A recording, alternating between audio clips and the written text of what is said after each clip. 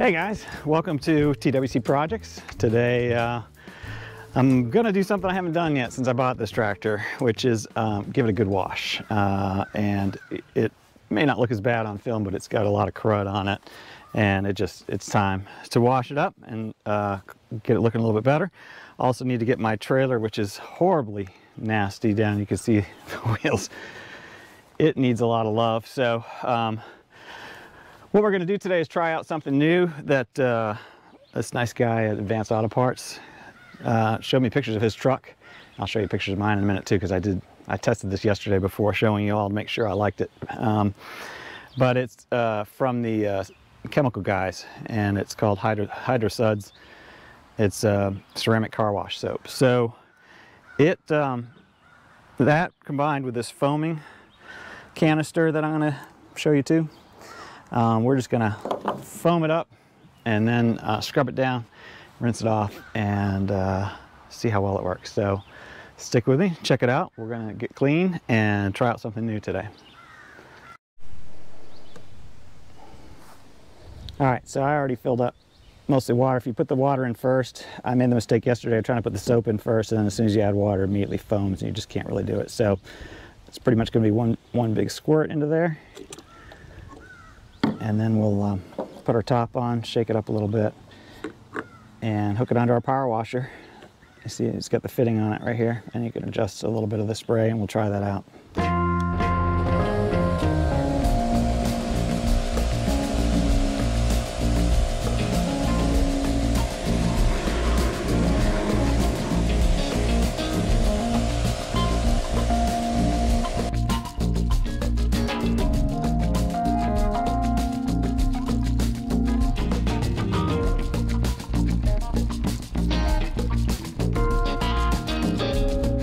All right, so I ended up just doing a rinse down with the sprayer because obviously there's a lot caked on mud.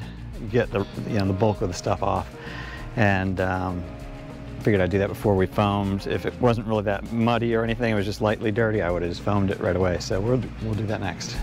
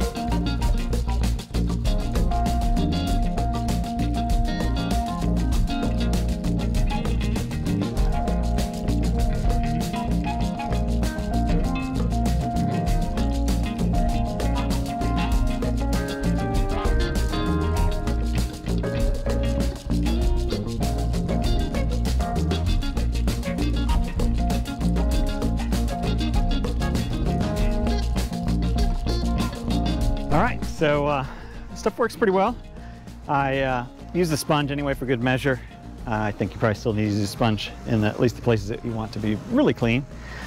But places like this down here where you can't really get in there very well with a sponge, or it's got grease and stuff down in there, I just soaked it up. I'm gonna leave it for a few minutes and then just spray it down. So overall though, the trailer and the tractor are looking pretty good right now. So I'm happy with how this stuff works. I'll show you on like a real car. I'll take it down to my truck and show you that, because you'll see how it really gives a nice shine, almost like you wax the vehicle after you're done. So we'll check that out in a second. All right, so check out how the truck looks. I actually washed it yesterday, so it's already got a little pollen on it, but the shine is still there. Man, this thing is just so nice. This wash works really well. And I mean, I literally just foamed it on and sponged it. And of course the wheels I did with the tire shine, but I mean the rubber part. The aluminum though, I just used the same foam spray, and turned out really well. It just shines so nice. I don't know if the camera's even picking it up, but it's like glass. So, and the guy at the Advanced Auto, he ended up showing me some pictures and a little video that he did before, like as he was recommending this stuff to me.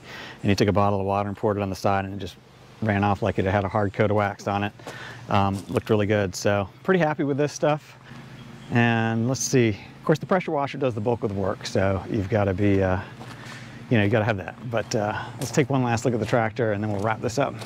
All right, so this thing is fairly well dried off now, and it looks real nice. And the wheels, of course.